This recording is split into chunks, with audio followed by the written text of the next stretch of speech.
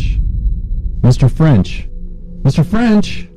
Mr. French? Mr. French? Mr. French! Are you even listening? I'm sorry? Your tone of voice tells me differently. Is there something... Dr. Myers, to be frank, I don't want to be here. I know you don't. I know why, too. I'm not a man in black. I apologize if my glasses make it seem that way. They're transition lenses. Here, why don't you pull down the shade so it's not so bright? You're kidding, right? I'm not insane.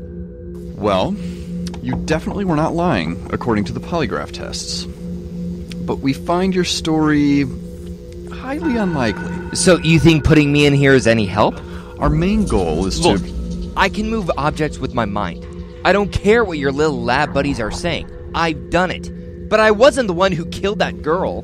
Mr. French, telekinesis is preposterous. Even if it did exist, it would only be in minute amounts.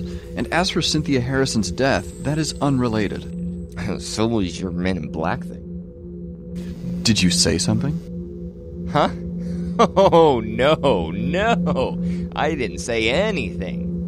Mr. French, we are not going to make any progress if you keep acting like this. Look, why don't I just show you myself? See? I'm not crazy. Mr. French, you do realize that you picked up the chess piece yourself, What? correct? You've got to be kidding me. My hands have been at my side this whole time. Mr. French, we have reason to believe that you're suffering from severe schizophrenia. We suggest... No! I've studied schizophrenia. I know what happens with it. I'm not schizophrenic. Where did you study schizophrenia? When did you? Why did you study it? Mr. French, this kind of attitude is not beneficial toward your treatment. Please, get back into your seat and do not throw any more chess pieces. I am in my seat. Mr. French, you are being irrational. Irrational? I'll show you irrational. How are you going to prove me wrong this time? Mr. French, you're hallucinating. Nothing has moved. You're doing this with your body, not your mind. Am I? Am I? Could I do this with my body? Mr. French, put that down!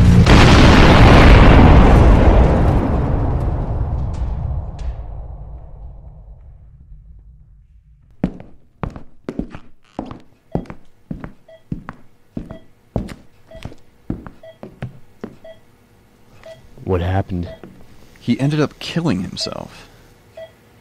Well, at least that made it easy to neutralize him.